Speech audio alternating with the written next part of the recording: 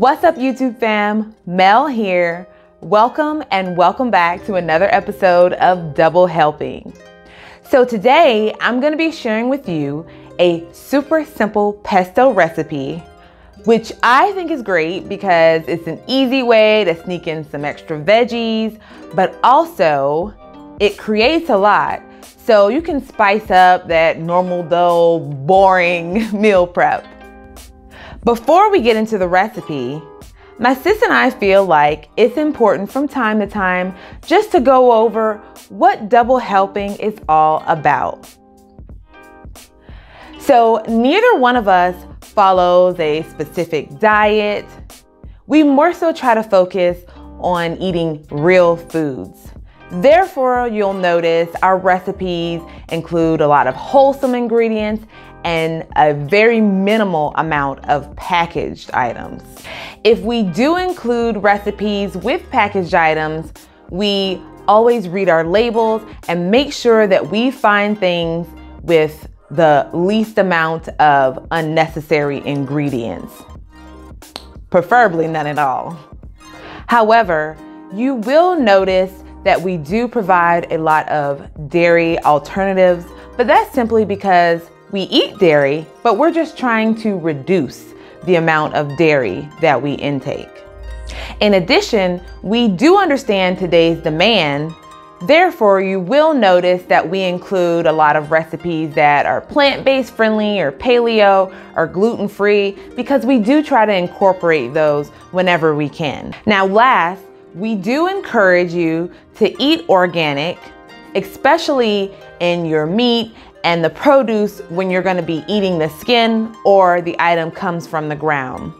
Now, we do understand that that can be pricey at times. So if nothing else, definitely look for labels that are non-GMO. Now that I've gone over that, let's just go ahead and get into our recipe. I really hope you enjoy. First, let's clean our meat. So I'm using 2 medium chicken breasts. I'm just going to place them in a large bowl, add half of a juiced lemon and water to clean. Once I'm done, I'm just going to drain the water out of the bowl and add my seasonings. I'm adding 1 teaspoon of avocado oil, but you can use any higher quality oil of your choice, and 1 teaspoon of Trader Joe's 21 seasoning salute. I really love this seasoning because it's a combo seasoning like Miss Dash. It doesn't have salt, so if that's something you're trying to reduce, it's great for you. I pretty much always use this on my chicken. Of course, you can use any seasoning blend you'd like or just stick to salt and pepper because our pesto is going to be bringing most of the flavor to our food. Next, I'm just going to place this in my air fryer at 350 for about 20 to 25 minutes and flip halfway through cooking. You can do the same in the oven. However, it may take a little longer. Just check on it to make sure that you don't dry your chicken out, as this can happen easily in the oven with a chicken breast. Next, let's make our super simple pesto. Now, I'm using my high-speed blender. However, if you have a food processor, you can use that instead. I'm adding 1 cup of thawed frozen peas. In case you're wondering if frozen peas are healthy, they're fine. If you check the label, frozen veggies usually only contain that veggie.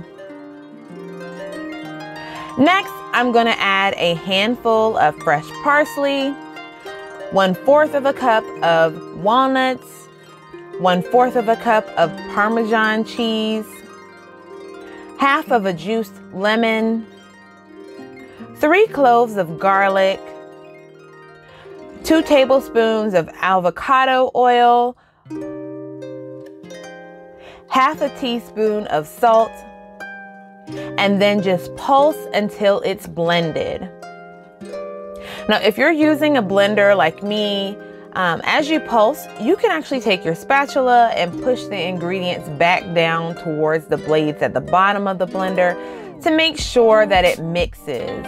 But after a few pulses, you will have a nice creamy pesto, such as this one. And for me, it made just under 2 cups of pesto. So y'all, if you're enjoying what you see so far, don't forget to like, subscribe, comment, and share this recipe with friends. Next, let's move on to our food options. So I'm gonna boil some noodles. Lately, I've really been enjoying banza, I believe is how you say it, chickpea noodles. However, you can use any type of noodle that you'd like.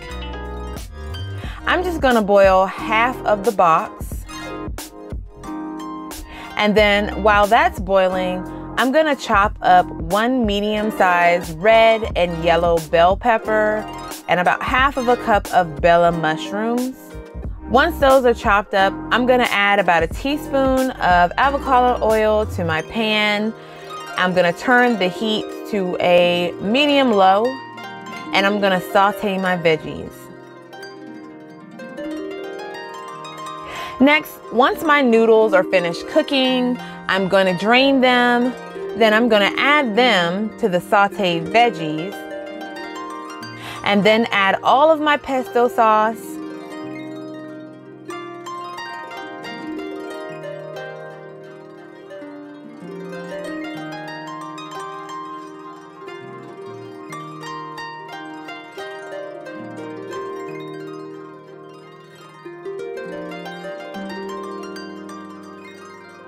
Chop up those 2 chicken breasts once they're done cooking.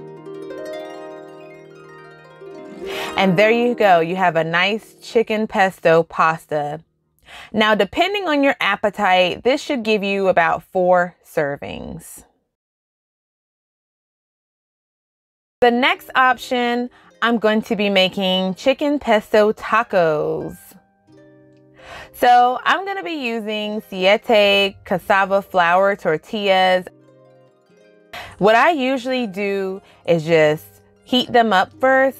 So I'm gonna turn my heat to about a medium, add a teaspoon of oil to a pan, and then I'm just gonna heat both sides of the tortilla for about 2 to 3 minutes each.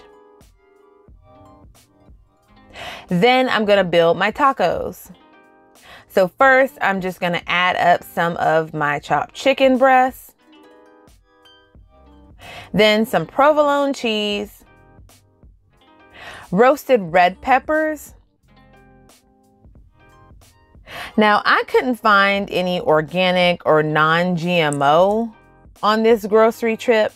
However, I did find this brand which has them in water, so no additional unnecessary ingredients were added. So I'm just gonna add that. And then I'm gonna top it with a dollop of my pesto sauce. This is about a tablespoon or so. And you're ready to enjoy. So for this recipe with the chicken breast, I was able to get about 8 tacos. So I did have some pesto left over. You can easily store this in a jar in your fridge or airtight container for about a week and use it. There you have it, 2 great non-standard meal prep options. Don't forget to like, subscribe, comment, and share this recipe with friends. Also, let us know what you think of the recipes and what you'd like to see more of. Thank you so much for watching. See you next time.